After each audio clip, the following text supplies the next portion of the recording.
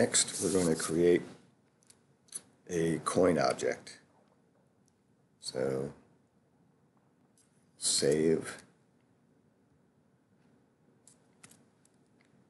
So in the hierarchy pane, just create an empty game object, and we'll name that coin object.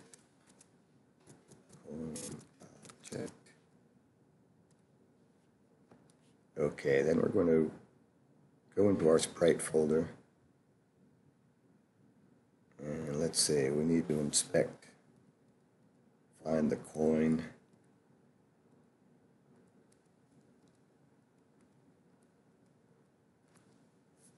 Okay, so 1, 2, 3, 4. We're going to select these 4 images that represent the animation of the coin spinning. Oops. 1, 2, 3, 4. And drag that onto our coin object. And we're going to put the animations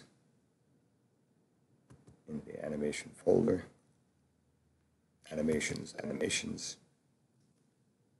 And we're going to call this coin-spin.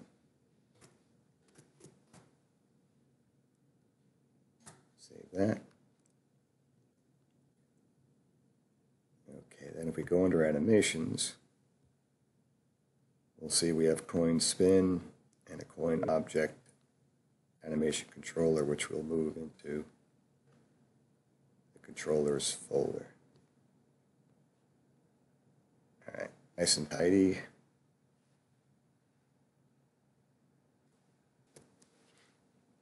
Alright, next, select the coin object. We're going to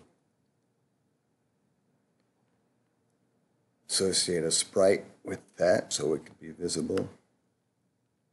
So we go back to our split images. We'll just take this one.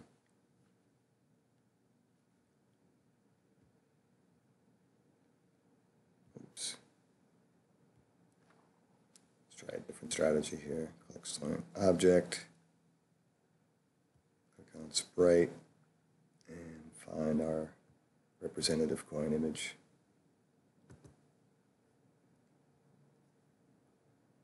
Okay.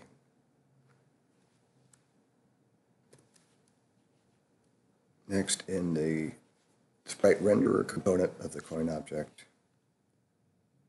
we're going to select the rendering sorting layer of objects. And that. Now, if we double click and drill in, we can see our coin here. I'll transform that just as good practice.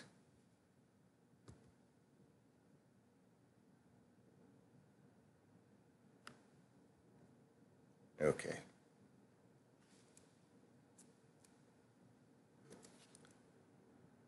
All right, we're not done with our coin object. Next, we're going to add a collider.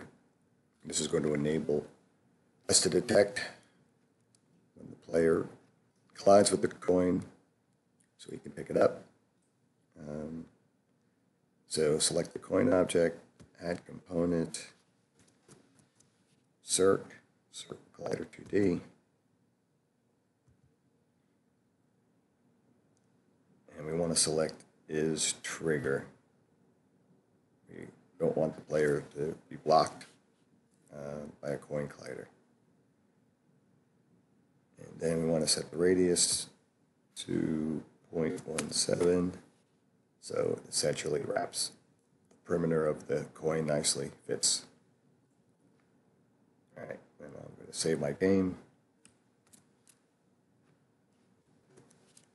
Next, we want to add a new tag. The coin object can be picked up, which doesn't exist, so we want to go into the coin object tag, add tag,